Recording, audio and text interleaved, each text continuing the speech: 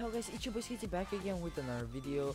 So in today's video I'm going to be showing you guys how to make Apex Legends thumbnails with Photoshop. It's a very easy tutorial, and without further ado, let's just jump right into it.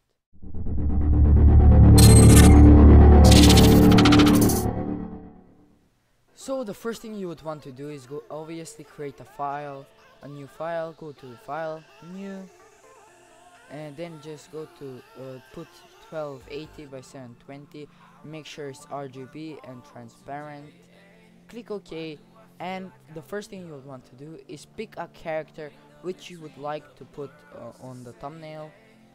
For this thing I picked Caustic because I thought he looked cool, so let me just drag him over here like so. Then you would have to select him with the pen tool, which is located over here, but it's going to take a while, but it's worth it, trust me. So I'll just get to work, and yeah.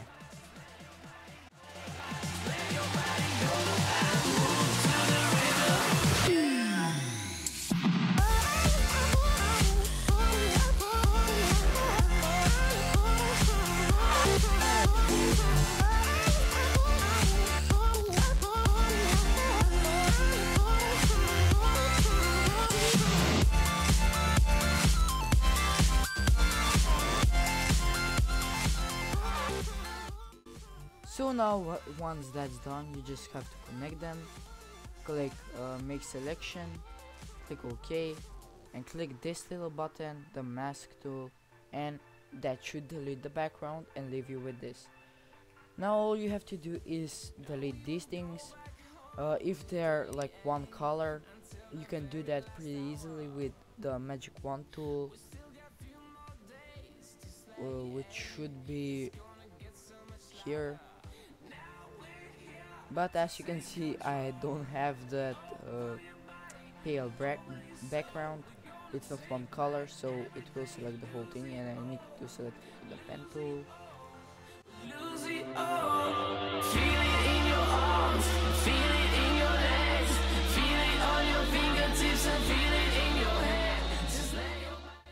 And then just select it, click OK, make sure you're on the background layer, click delete, and that should delete the background as well.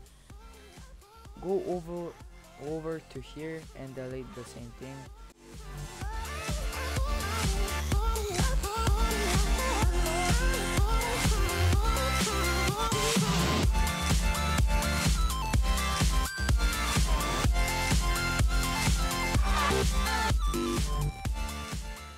Just make a selection again, make sure on your this and click delete. And finally, you've selected the character. Now you need to choose your background. So once you've selected your background, you just paste it in, make it a bit smaller, obviously.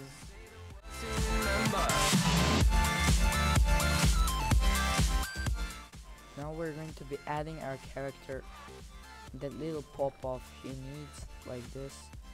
We're going to create a stroke on him. Stroke, make sure the stroke's on white, put it on white, and make the size how much you think it's going to look good. Around there, I think it's going to be perfect. Yep. Click OK. Now what you're going to do is go ahead and copy your background. So once you've created a copy, Control G for short, just double click on it to make styles, and go like this. I'm going to leave the style in the picture in the description below. So it seems like it's a bit off. Let me just make it. There we go. So you need to do is go to stroke, change the color to whatever color your character is, like so. Click OK, like so. Now once that's done, you got to go to open, drag in the Apex logo over here above this layer, make it like this. There we go. Once that's done, go to file, open, and open your victory Apex logo thing, drag it in and just put it at the bottom right over here, like so. Put the Apex logo, make it smaller, put it around here. There we go. So you would also want to do is go to file, open, and open a brush like this. You can find this on Google pretty easily. Just drag it in, make it smaller, obviously, like how big it is. Make it way smaller. So just like over here. Go with the pen tool like this.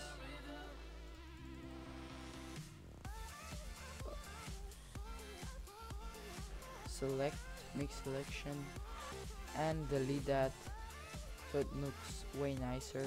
So you want your Apex logo to be above it. You would actually want the white Apex logo, not this one. So you can also use it like this, color overlay, and make it white.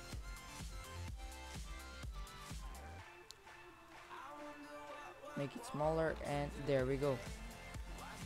So now when that's done, all you have to do is add a gradient, like to make this look even better.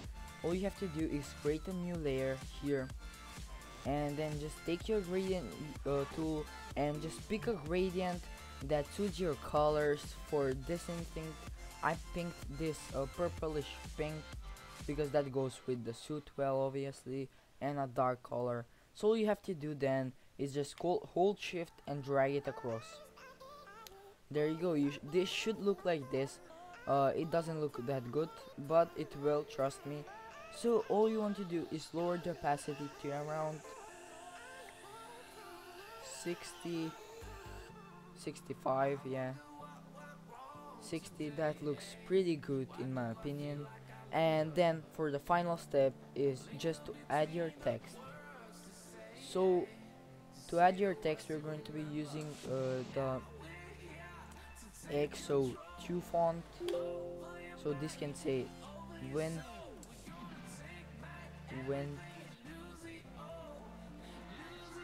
there we go, like so. And we're going to be using the agency FB font. I'm going to link. No, that's not what I meant to do. XO2. Okay, then just type here and put the agency FB font first. Rotate it, place it like this, like so. Make it a bit bigger than the win. And now we're just going to add some gradient. Make sure you add a good looking gradient, or you can also do the styles thing. So here you go, this I'll put this. If you want to recreate this, just go to inner glow, put this to inner glow, pause the video if you need, put the color overlay, gradient, and a drop shadow. Click OK. Now we're going to do the same thing for when this style, but I'm going to change it up a bit. So the color overlay, and I'm gonna make it just darker.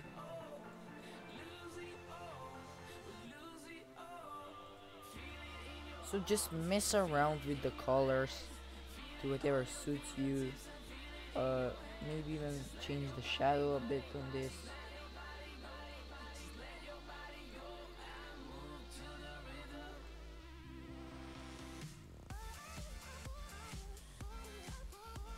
And that looks pretty good. I'll change the shadow on this thing too. So a bit more distance, size make it 0, and make the opacity like so. There we go. Now you just need to put the text under this layer. Make it a bit bigger.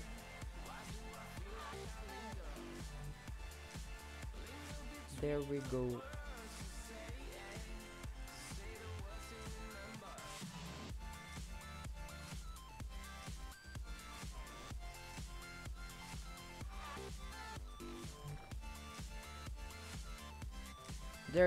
There you go. I think this looks pretty good in my opinion. Obviously you can change the text to say like thumbnail tutorial.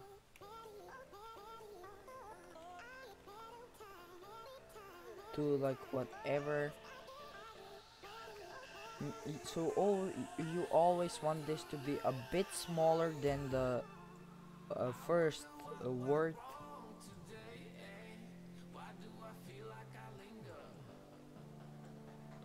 And there we go. So anyways guys, I hope you enjoyed this tutorial where we just hit 100 subs, and it would mean the world to me if we can hit 150, but that's a goal, a big goal which will need some time to do. But anyways, just smash the like button, and I will release a template video of a thumbnail template, which is going to be free to use and free to download. So smash the like button if you want a template. But without further ado, I'll see you guys in the next one. Bye bye.